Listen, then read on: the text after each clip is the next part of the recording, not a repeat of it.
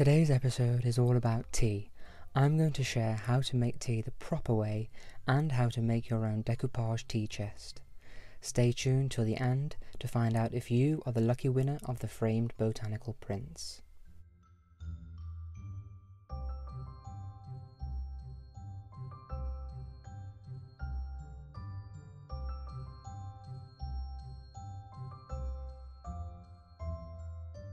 Now, before we begin, I know that a lot of people do want to know about tea etiquette and the proper way to drink tea.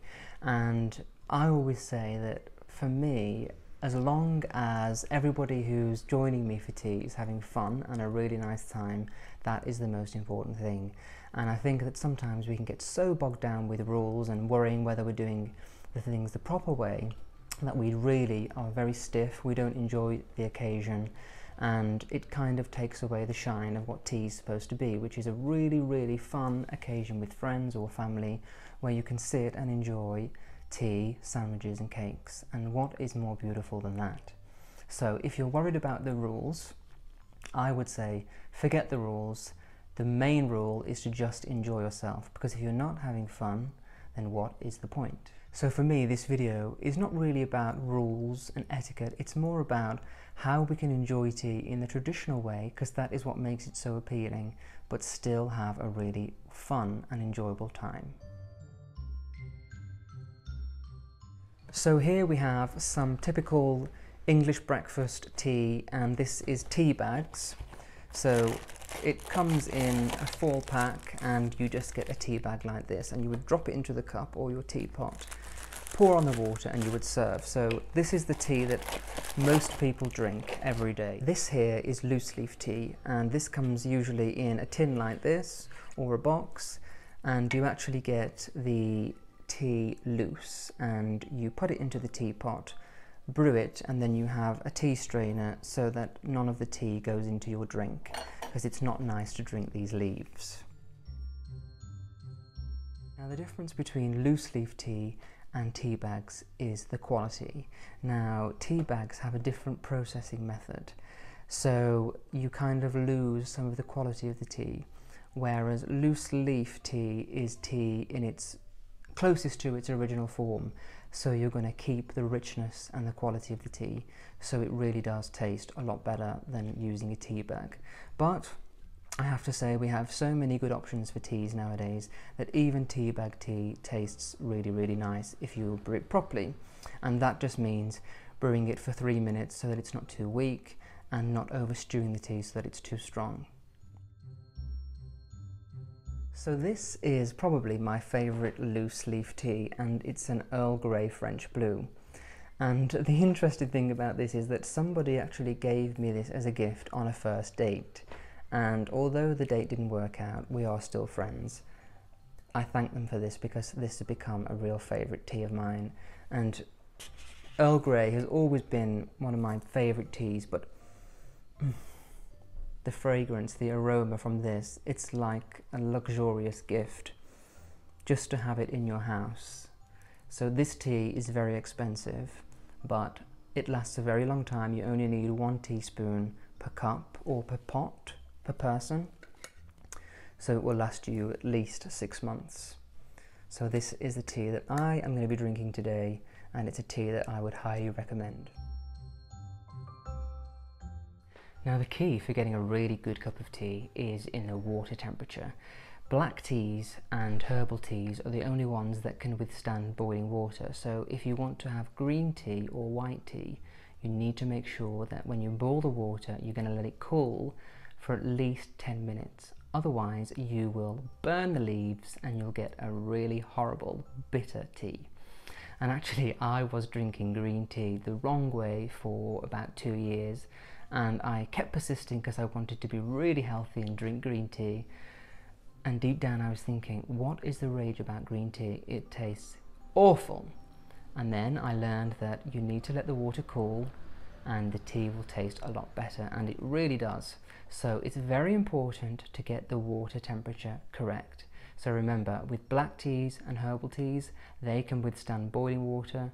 Green teas, white teas, they need to let the water cool for at least 10 minutes so that the leaves do not burn. So I think that we should have a nice cup of tea. Now, another good tip to make sure that you're getting the best from your tea is to make sure that the teapot is warmed before you serve the tea. Now, what you need to do is boil the kettle, fill the teapot with boiling water, let it sit for about 2 minutes, pour the water back out, and then your teapot is properly warmed. So I have just done that, and my boiling water is in this silver teapot because it's a lot prettier than having the kettle on the table. And also, when I'm having guests for tea, I always have a pot of boiling water to the side so that when the teapot's running low, you can easily fill it back up. So my teapot has been warmed, and now I'm going to add the tea. So the general rule of thumb with loose leaf tea and tea bags is to add 1 teaspoon, heaped teaspoon of loose leaf tea per person, and 1 for the pot. So if you're having 3 people around the table, it'd be 3 teaspoons of tea and another 1 for the pot. As it's just me, because we're in a lockdown, I am having 1 teaspoon of tea and 1 for the pot. Now I am going to pour the boiling water into the pot.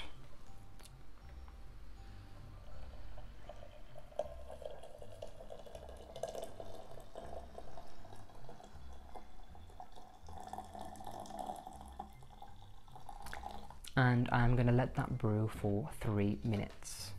I am having Earl Grey today, so usually you serve that with little slices of lemon, but you can also have milk if you want. Now, a few people are a little bit snobby about that. They think that you should only have lemon in your Earl Grey, but as always, you know me, I tell you just to do what you like.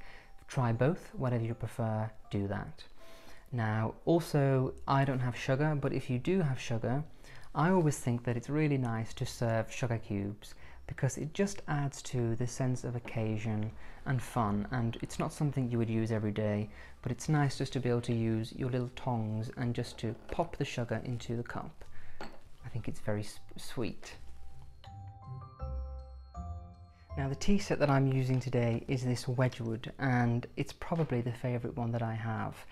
It was a Christmas gift about 6 years ago, and I just think it's so delicate and pretty and also very timeless.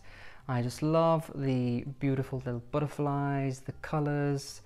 It's just a real favourite, and I love that when you hold it up to the light you can see right through it, and that is the benchmark for good quality china.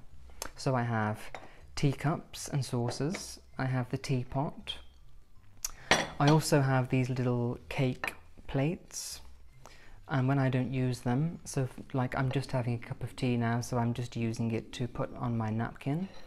I also have the sugar bowl and the milk jug, and this is also here a little sandwich plate. Again, when I'm not using that for sandwiches, I'll use it as a little tray to put on the milk and the sugar. Now, one of the questions I get asked a lot is whether you should pour the milk or the tea first. Now, of course, it's totally up to you, but the reason in the olden days that people used to pour the milk first, it was usually the working classes who couldn't afford proper china, so if they poured boiling water into their cup, it would crack. So pouring the milk first and then the tea wouldn't be as hot and it wouldn't break their cup. Whereas bone china is designed to withstand boiling temperatures, so you can easily pour the tea straight into the cup and it will be absolutely fine. But again, if you like to pour the milk first, go ahead, do your thing. I think this has been brewing for over 3 minutes, so let's pour it in. With loose leaf tea, you need to make sure that you have a tea strainer like this, otherwise you will get lots of tea leaves in your tea, which is never a pleasant thing. And actually, I love having a tea strainer because again, it adds to the sense of occasion. It's not something you're going to use every day, so it feels like a fun, special treat. Now with this teacup, it is in a regular shape, so I have to make sure that I put it on in a very particular way, otherwise it will fall into the cup, like that. So let me try again. There we go. There we go. So I'm just going to pour the tea directly onto there, and it will catch all of the tea leaves so that we don't get them into the cup.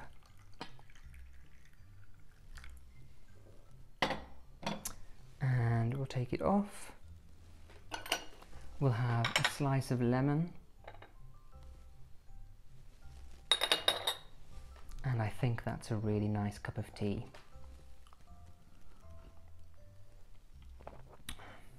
Perfect. One final thing before we end this section of the video. In my last tea video where I showed you how to create the perfect afternoon tea at home, I did briefly touch on some of the rules with tea, and one of the main things is, just so that you have a better time, when you are stirring your tea with a spoon, instead of doing this around the cup, which makes a noise and isn't very nice, you can just treat the teacup like a clock, and if you treat this as 12, this is 6, stir the tea by moving backwards and forwards between 12 and 6, and you're not going to get any clanging noises. It's a lot more pleasant. The next thing is, and I've got no idea where this comes from, but a lot of people think that you are supposed to hold the cup and stick out your pinky finger. This is not the correct way to drink your tea, and you will look like a fool. So my advice is, hold the cup as you would normally. It's a lot easier than having to strain your little finger, and you won't be having everybody laughing at you because you're trying to be pretentious. So just enjoy the tea as you would.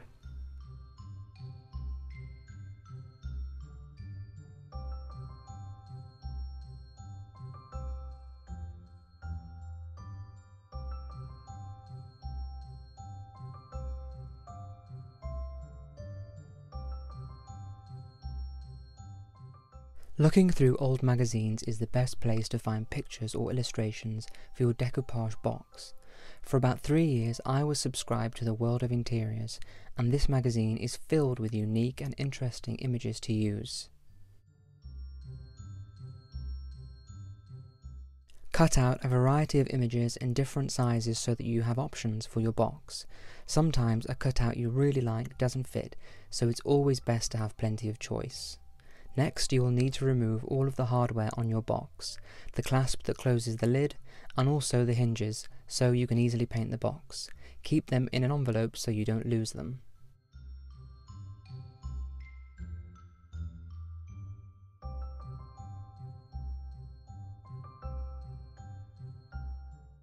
I always like to buy small tester pots of paint, as they come in really useful for projects like this.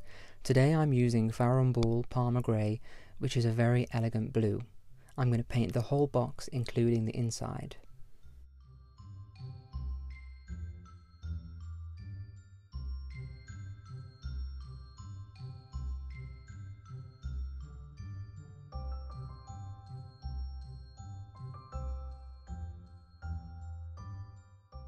You'll probably need 2 coats of paint. I let each coat dry for around 30 minutes before applying the next one.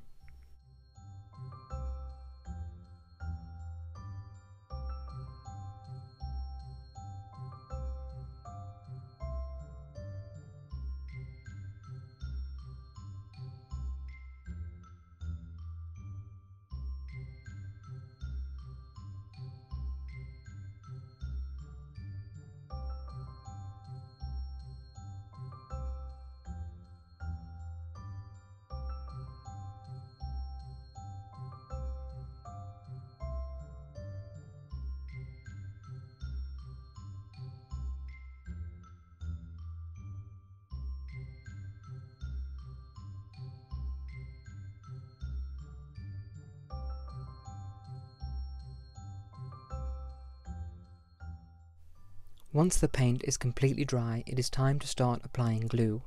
I'm using a standard PVA glue. Not only is it good for sticking down your pictures, it also acts as a protective layer when you apply it over your finished project.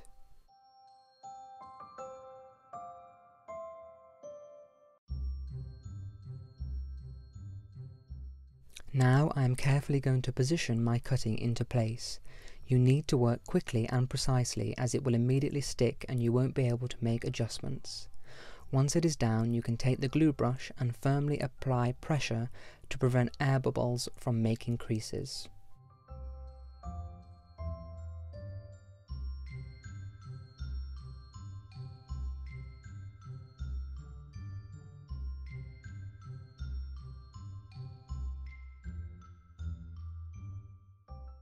I have decided to use a gold paint to add a border around the lid of my box. This is a good idea if the cutting you're using doesn't exactly fit. It also gives a more pleasing look.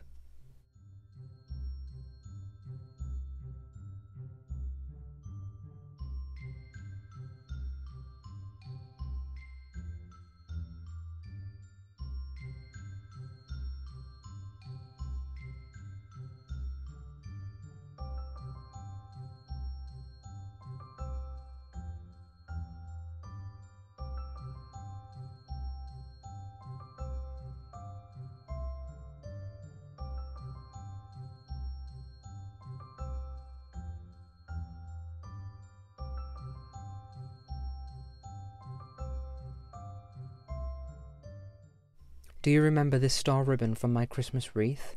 I am going to use it to trim the lid of my box. I think it's the perfect finishing touch. Again, it will stick down easily with glue, and you can even apply a thick layer over it, and once it dries, it will become translucent.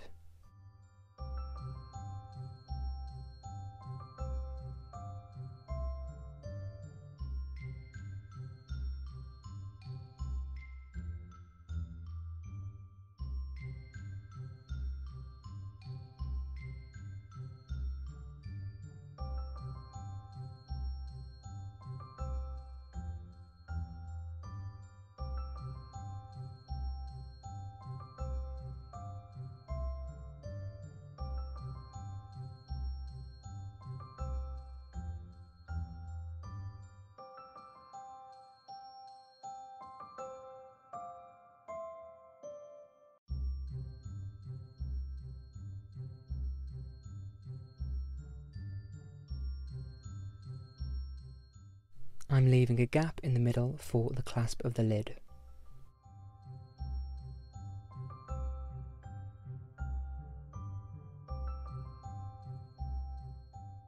Now I'm going to paint the inside of the box in the same gold paint that I used for the lid. I did consider leaving it natural, but I think this looks better.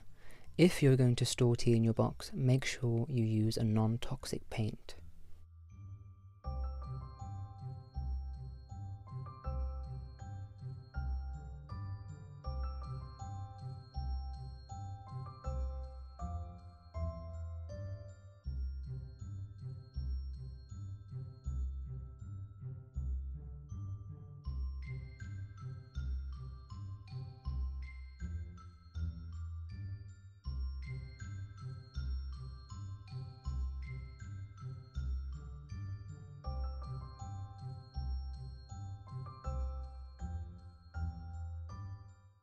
To finish, I'm applying this Annie Sloan clear wax over the whole thing. You can't really see on film, but the difference it makes is really amazing. It brings the wood to life and gives it a smooth freshness. I would suggest leaving this box to dry overnight before fixing back the hardware, and that is it. You are done. You have a new, beautiful decoupage box that you can store your tea and biscuits.